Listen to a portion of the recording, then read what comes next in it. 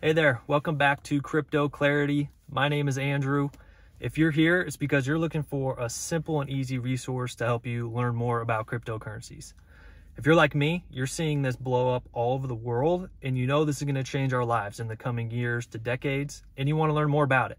But when starting to do the research on your own, it gets very overwhelming very quickly. It's like learning a whole nother language.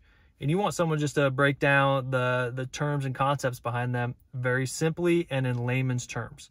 So once we kind of have a base knowledge, it's a lot easier to go out and see, what all these other cryptocurrencies are doing and how they're changing the game. But we want to get a baseline knowledge first. So that's what we're here to do, is on a daily basis to break down a couple terms or concepts just for a few minutes a day so we can start building that knowledge and be up to speed very, very quickly. So on my previous video, we broke down what is a cryptocurrency. And on this video, we're going to break down what is a blockchain. And you've probably heard that term, the blockchain, all over the place, but you have no idea what that even means. So in layman's terms, it's a revolutionizing way of storing data. And that's the underlying technology behind Bitcoin. So in my previous video, we talked about how Bitcoin is decentralized versus what we have now, centralized. So centralized, for instance, I'm a customer of Chase Bank, and we have to go through Chase Bank, and they are the ones to update the ledger of all the transactions. And we have to trust that Chase Bank is doing the right thing and that they're updating those in real time.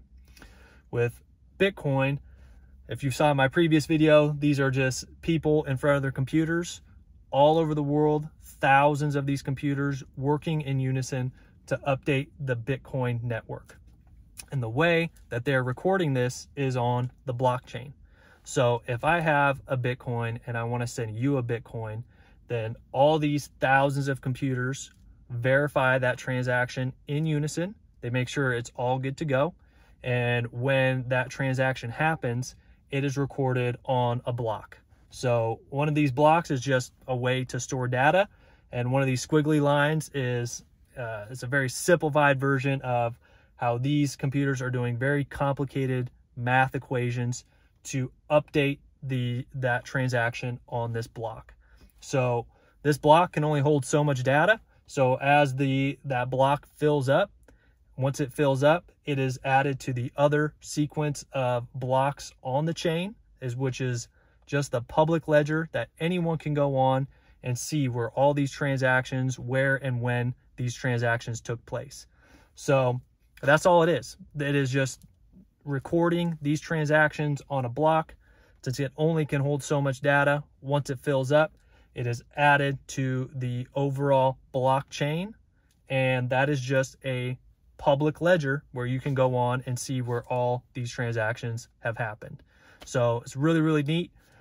On my next video, we are going to go over how these guys, since they're technically not an employee of Bitcoin, because there's no employees of Bitcoin, how these guys are actually paid and why are they recording all this data. So I'll see you on my next video. Thanks a lot.